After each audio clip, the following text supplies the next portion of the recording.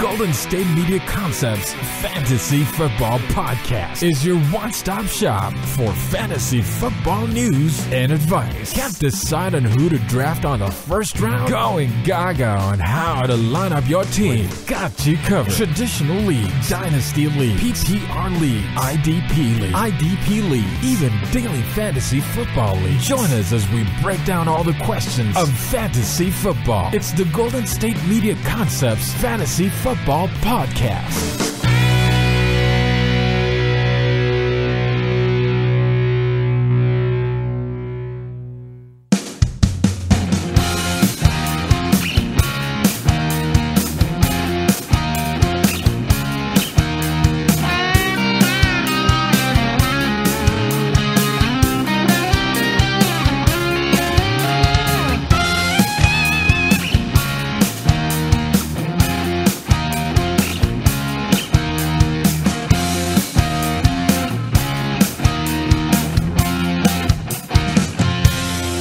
Thank you for tuning in to the Golden State Media Concepts Fantasy Football Podcast, where we discuss everything there is to know in fantasy football. As always, I'm your host, Jeremiah Martinez, and I do this show solo light every Tuesday morning. It is about 9:15 on this beautiful Tuesday, and it is election day, guys, so don't forget to go out and vote. I'm not going to tell you who to vote for. This isn't that kind of show. I'm just saying, go out and vote. But anyway, let's talk about some Monday night craziness last night. Yes, the Seattle Seahawks defeated the Buffalo Bills 31-25. And man, what a crazy game. Crazy game, crazy calls. But like always, we're going to talk this from a fantasy perspective. And man, what a game from Jimmy Graham last night. He was just wild. He was wild last night. Man, oh man. 2 one-handed catches on the touchdown? You gotta be kidding me. Gotta be kidding me. But anyways, yeah, what a great game from Jimmy Graham last night. He's for sure a top 3 option week in and week out. He's finally involved in this offense now. We've seen it earlier this year. This is the reason why the Seattle Seahawks traded for him before last season. This is what they envisioned from him having, and he brings the Seattle Seahawks offense to a whole nother level. And, you know, the tight end position, this is what the Seattle Seahawks wanted from the tight end position when they brought Jimmy Graham over.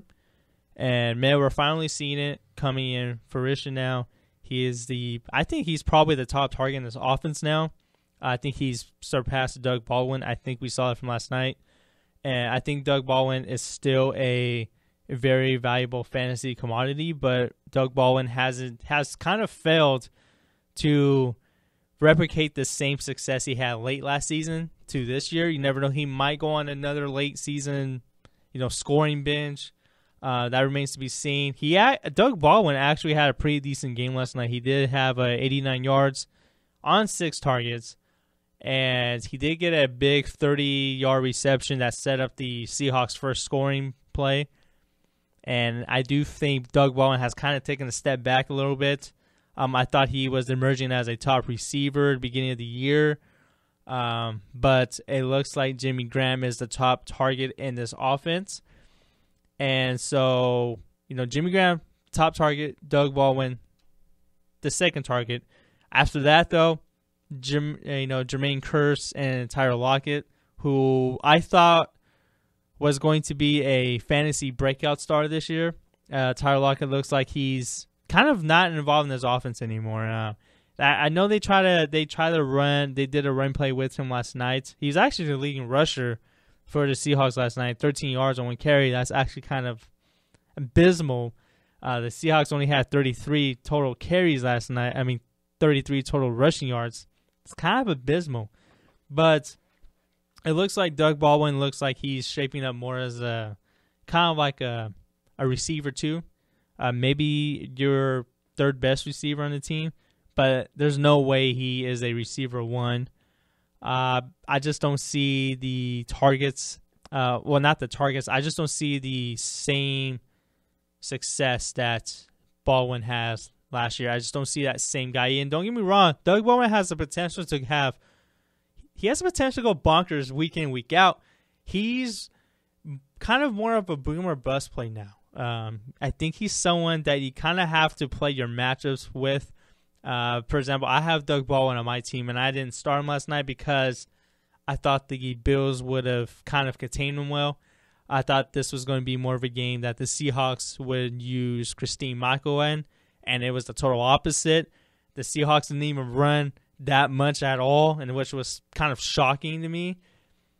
And with Thomas Rawls and CJ Prosite now kind of in the mix now, talking about Prosite, who is kind of emerged as the receiving back now, and he's kind of getting more involved in the running game. And with Thomas Rawls coming back, I think that it's going to hurt Christine Michael. Christine Michael hasn't had a good game in weeks.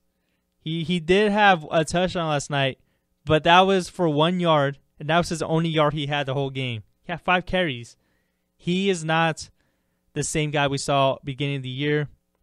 Don't get me wrong, Christine Michael was still an athletic, one of the athletic running backs in this league, but I just don't see the same Christine Michael that I saw from earlier in the year. And Prosite looks like he's getting more involved in this offense. I think he needs to be on your waiver fantasy radar a little bit. Thomas Ross looks like someone he's going to get really high involved in this offense again, because remember, Thomas Ross did have a pretty good year late last season, taking over for Marshawn Lynch. I think he's going to take over that running back position for the Seahawks, but we could be looking at a 3-person committee here in Seattle, and that's going to be bad for fantasy purposes. So I do think the person you really want to own the Seahawks, or I should say must start, is probably Jimmy Graham. I think he's a must start moving forward if he hasn't been already. Doug Baldwin, he's someone that needs to be on rosters. And, of course, I think Russell Wilson finally is back to being a very valuable fantasy quarterback. We've seen it last night. He had 1 touchdown on the ground, 2 through the air. Both of them were to Jimmy Graham. 282, very efficient. And I do think those are guys that are must starts on your team from the Seahawks. That's Russell Wilson and Jimmy Graham. But let's move on to the Buffalo Bills side here. Tyrod Taylor actually looked impressive last night. He looked really, really impressive. And he didn't have the big fantasy numbers, and I get that. But he looked really good. He looked really good. That's probably the best game I've ever seen from Tyrod Taylor in a while. And, he did have a touchdown on the ground. He did have a touchdown through the air. He did throw a pick, but he also had 289 yards. And that was a very efficient fantasy performance from him, in my opinion. I think that's the best he's looked all year. And I think he's someone that kind of needs to, I wouldn't say he's a must start right away, but he's definitely on the QB1 radar. I think he's definitely going towards that direction. And don't get me wrong, this is still a run-first team in Buffalo. LaShawn McCoy did come back from injury. He got 85 yards. Looked really good, too. He still had that burst that we all accustomed to seeing from Shady. And, Tyrod Taylor did get 43 yards on the ground. So we love seeing that from Tyrod Taylor. He's always a dual-threat quarterback. That's why I think he's a very valuable fantasy quarterback. And Mike Gillislee had a touchdown of 32 yards. Pretty decent performance from him. He did take over the running back position last week when McCoy was hurt. Did pretty decently well. But it's good to see Shady back. And he didn't get a touchdown. He did get vultured by Gillislee, but McCoy looked like he's back to being, the for sure start for Buffalo. I think he is a must start again. He's always going to be in the RB1 conversation. And I do think McCoy, you can't hesitate to start him. And for the receivers in Buffalo, man, what a game from Robert Woods. What a game. That's the best game I've seen from Robert Woods ever. And he looks like he has emerged as a top target in Buffalo since Sammy Watkins is not there. He might come back. He may not. But as long as Sammy Watkins is not active, I think Robert Woods, I think he's someone that needs to be on your roster. I think he does. I think he, even through the Buffalo Bills bye week, they have a bye week, week 10. I think he's someone that you need to pick up. I think he's someone that has emerged as a top target for Tyrod Taylor. He made an incredible catch on 3rd and 21 last night. Man, made a great catch. Was always there for Tyrod Taylor. Very reliable. He had 13 targets. That's the highest of the Bills last night. He had 13 targets. The next highest was 5 for Marquise Goodwin. So that is saying a lot. That Tyrod was looking toward Robert Woods' way the entire night against this pretty tough Seattle Seahawks secondary. And I do think he's someone that needs to be on your radar. But we're going to take our first break here at the Golden State Media Concepts Fantasy Football Podcast. And I'm going to talk about some top performers, especially some running backs. Yes, one bounced back and one just keeps rolling, keeps running, and he has emerged as an elite running back. I got 2 running backs I'm going to talk about specifically, as well as other top performers from Week 9. And I will have that for you when we get back here at the Golden State Media Concepts Fantasy Football Podcast. Tired of searching the vast jungle of podcasts? Now listen close and hear this out. There's a podcast network that covers just about everything that you've been searching. The Golden State Media Concepts Podcast Network is here. Nothing less than a podcast bliss with endless hours of podcast coverage. From news, sports, music, fashion, cooking, entertainment, fantasy, football, and so much more. So stop lurking around and go straight out to the Golden State Media Concepts Podcast Network. Guaranteed to fill that podcast itch. Whatever it may be. Visit us at www.gsmcpodcast.com. Follow us on Facebook and Twitter, and download us on iTunes, SoundCloud, and Google Play.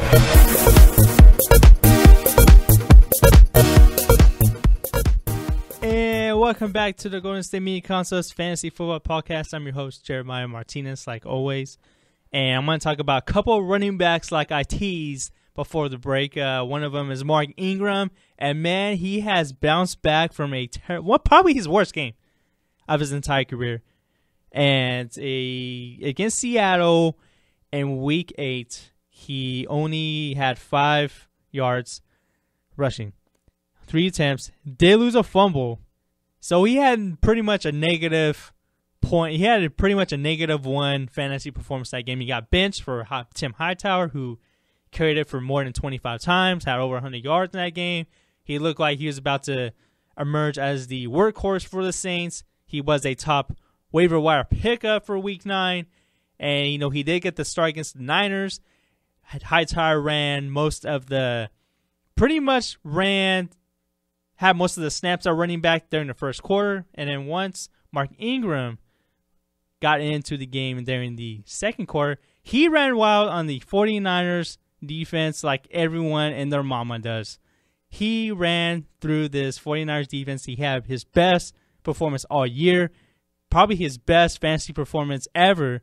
And he had 158 yards, 15 attempts, and a touchdown. And it looks like Mark Ingram is finally going back into the RB1 conversation. He does play the Denver Broncos next Sunday. But remember, the Denver Broncos did allow 3 touchdown runs and over 100 yards rushing to Latavius Murray.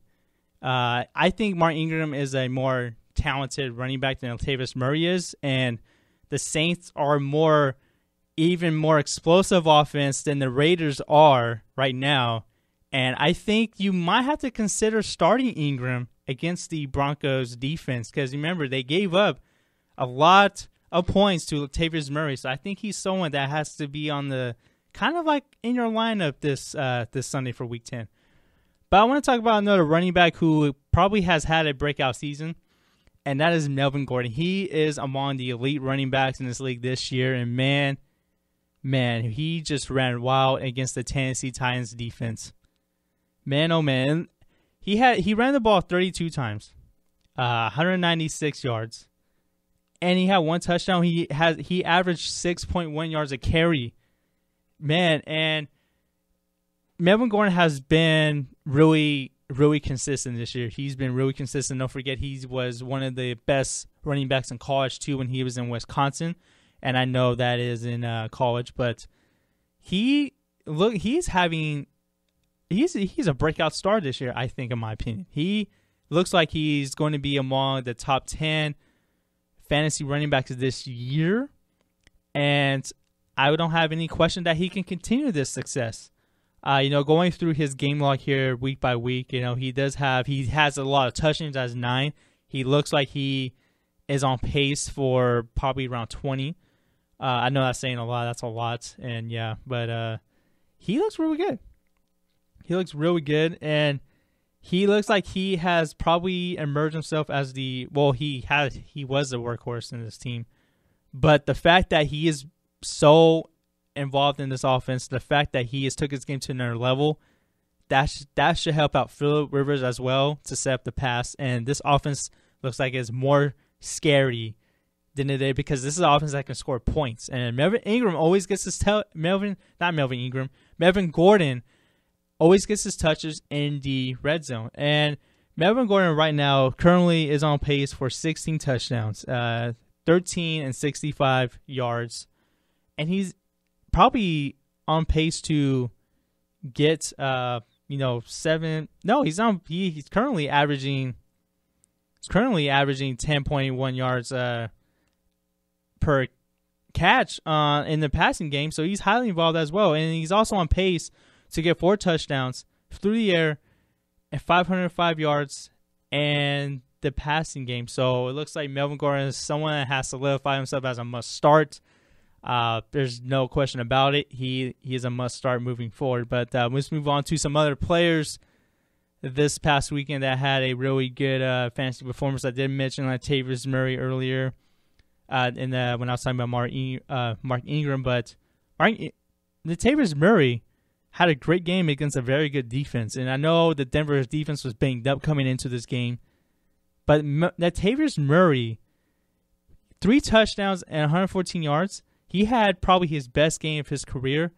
And he looked like he is back to being the workhorse for the Oakland Raiders. He looks like he is back to be the sure number 1 running back in this offense. Because remember, there's some questions coming in that there was going to be a committee in Oakland with DeAndre Washington and Jalen Richard, and those guys do look good, but I feel like those guys are more suited to be a change of pace back. Latavius Murray, he looks like he is the guy finally back to being the guy to own in Oakland.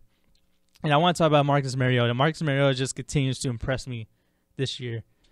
He's someone that's a rising star in this league. He had a great performance.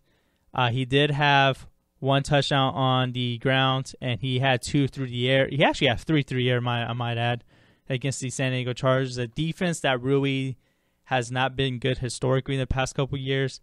Probably one of his best games of the season. Literally brought the team back from behind, and he looks like he's someone that's on the QB1 radar moving forward. But man, Marcus Mariota has been fun to watch this year. If you have him on your fantasy team, keep him. Do not drop him. I did say he was a bye-week replacement a couple weeks back, but he is more than that now. I think he's someone that is pretty valuable now. He is really valuable in fantasy.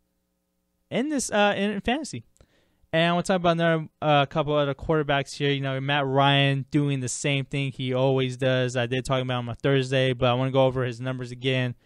He did have 4 touchdowns, 344 yards. No question about it. Always week in, week out. Matt Ryan has been one of the top quarterbacks in fantasy. It looks like that's not going away anytime soon. Aaron Rodgers has always been a very good fantasy quarterback. 297 yards, 3 touchdowns. Looks like he's not going anywhere. Mike Evans, who I talked about on Friday's show, he had probably a great game, 150 yards and 2 touchdowns. He's going to concussion protocol, but it looks like he's on track to start on Sunday. So he's someone that should probably be in your lineups if he does start. Drew Brees has absolutely torched the 49ers defense like everyone, their mama does. He had 323 yards and 3 touchdowns. I shouldn't say anything else about him. Eli Manning looks like he's back to being on the QB1 radar. He had 4 touchdowns. He did have 2 picks, but 257 yards through the air, 2 of those touchdowns did go to Odell Beckham Jr. Looks like Odell Beckham Jr. is finally back to being Odell Beckham Jr. that we're accustomed to seeing. And, of course, we got Dak Prescott going against the Browns.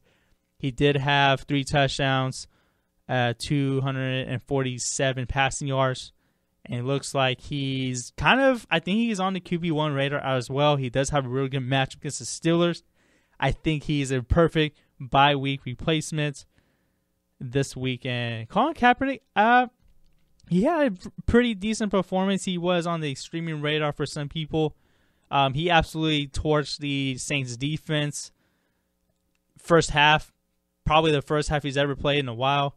But he slowed down. He had 398 yards, 2 touchdowns, and a pick. And yeah, that's not gonna. The yardage looked nice, but second half, Colin Kaepernick did not look good at all. And I think he's someone that he kind of have to stay away from. He looks like he's kind of getting more comfortable in the Chip Kelly offense, but he's still very inconsistent on a couple of the short throws. And, and we got a couple of other top performers from this weekend. You got Jason Witten, who had his best game in a while. He had 134 yards and a touchdown. And that was his first 100-yard game since 2013. And that is, wow, he was a beast in this game against the Browns. Michael Thomas looks like he's on his way to being a must-start. He absolutely torched the 49ers defense. 2 touchdowns to 73 yards. He's someone that's trending upward. Frank Gore has been Mr. Reliable again. 2 touchdowns and 60 yards against the Green Bay Packers. Mr. Reliable, or the Inconvenient Truth, as you like to call him. Looks like he's a valuable fantasy running back. And Jay Ajayi continues to score. He did have 111 yards and a touchdown. He has a touchdown, and I think in like 5 straight games now. And it looks like he is. I'm finally saw him being a RB1 now. And he looks like he is a top 10 start week in and week out. And the Dolphins finally have a running game, and they're going to use him heavily to help out Ryan Tannehill and this offense. But those are some of this week's top performers from Week 9. And when we get back here on the Going to Media Concepts Fantasy Football Podcast, I'm going to tell you, like every Tuesday, the top waiver wire pickups of the week. This is the top waiver wire pickups for Week 10, and I'll have that for you when I get back here at the Golden State Media Concepts Fantasy Football Podcast. Check out the show that's built on the MMA. From the UFC to extreme cage fighting, they got the fights covered. Check out the GSMC MMA podcast. Get the latest news on past or upcoming fights. Join us as we talk to and about some of the biggest names in the MMA, past, present, and future. When it's the fight game, there's just one show to check out. GSMCpodcast.com/MMA-podcast. Don't forget to like them on Facebook and follow them on Twitter. Visit GSMCpodcast.com for more info.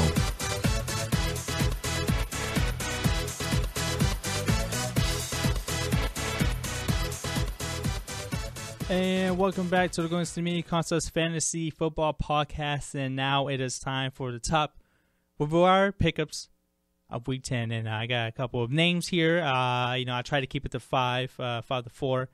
But the first name on the list is actually 2 names, and the reason why I put them together is because they're on the same team. And I got Rob Kelly and Chris Thompson of the Washington Redskins. I do think they're one of the top waiver wire pickups this week. Matt Jones was out of the lineup Week 8 against the Cincinnati Bengals. The game in London. Kelly did carry the ball 21 times for 87 yards and a touchdown. And the Washington Redskins tie against the Cincinnati Bengals. Washington is returning back from a bye. Jay Gruden has said that Kelly is the league back and Matt Jones will earn more work. But I do think Chris Thompson, has earned a role as well. He does have 418 yards from scrimmage this season, with just over a half of that yards coming from his 27 receptions. So Chris Thompson is heavily involved in the passing game. I think he's going to be that guy. And it looks like Rob Kelly is going to be the lead back. And, Matt Jones looks like he's not going to be anywhere near a football. So I do think these are 2 guys that need to be owned. And, Kirk Cousins does throw it a lot. So I do think these guys, not throw it a lot, but The offense for Washington is good. It will be kind of like a bounce attack. So I do think whenever Kirk Cousins is in trouble, he's going to try to find Chris Thompson, and Rob Kelly looks like he's going to get a lot of carries the majority of the game. So I do think these guys are very valuable adds for this week. But, of course, I will put Rob Kelly ahead of Chris Thompson because it looks like Rob Kelly will get a lot more touches through the ground. And I'm going to go with Chris Ivory next on the waiver wire pickups of the week. Chris Ivory looks like he's back to being the number one guy in Jacksonville. I assume that he is, with an 18 carry and 107-yard performance against the Chiefs. He didn't have a touchdown this game, but he did outsnap TJ Yeldon 43-34, and Chris Ivory did fumble a goal line carry late in the game, but Chris Ivory looks like he's going to be the lead guy there. He beginning of last season, it looks like Chris Ivory was on his way to being a top fantasy running back. He did kind of fall off late in the year.